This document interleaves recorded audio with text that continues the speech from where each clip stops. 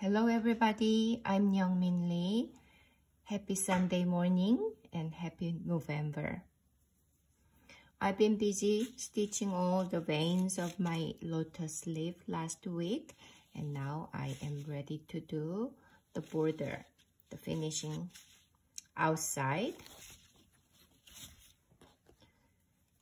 So using my scissors, and I will trim by the line that I drew. Let me move so you can see. So I will trim all the lines.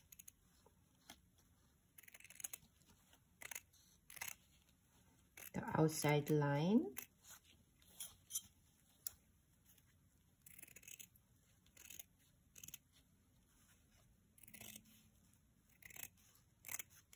Just follow the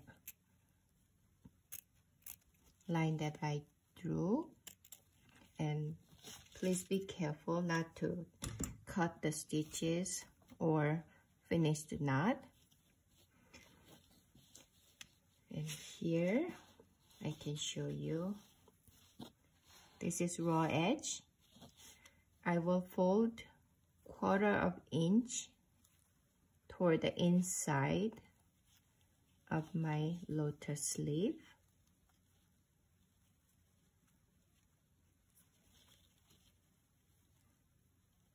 The stitched part, you can fold it like this, then it will look more natural and they will sit more comfortably. So after you fold the 1/4 inch, turn it upside down, and I will fold one more line of 1/4 inch so I can hide all the raw edges. So I folded twice, 1/4 inch.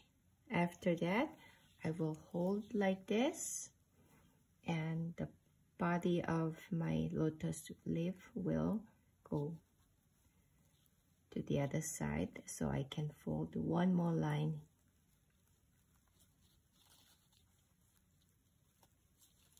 Like this. And then I will put a couple of pins.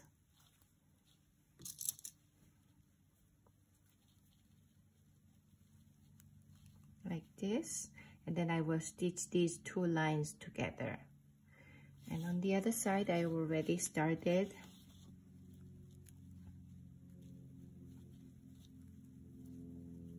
here, so I can do whip stitch. As you can see, I was holding 2 folded lines like this and then stitch with Gamchimjil whip stitch.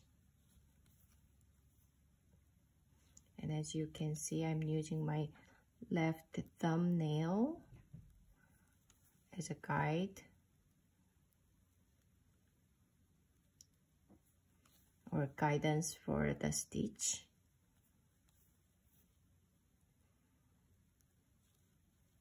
Try to make even spaced, even sized stitches all the way around. I think this will be a good practice for you to make your own even Gamchimjil whip stitch marks. So I hope you enjoy stitching and finish the border, and I'll be back with bias tape. Keep on stitching, keep on sewing, and have a wonderful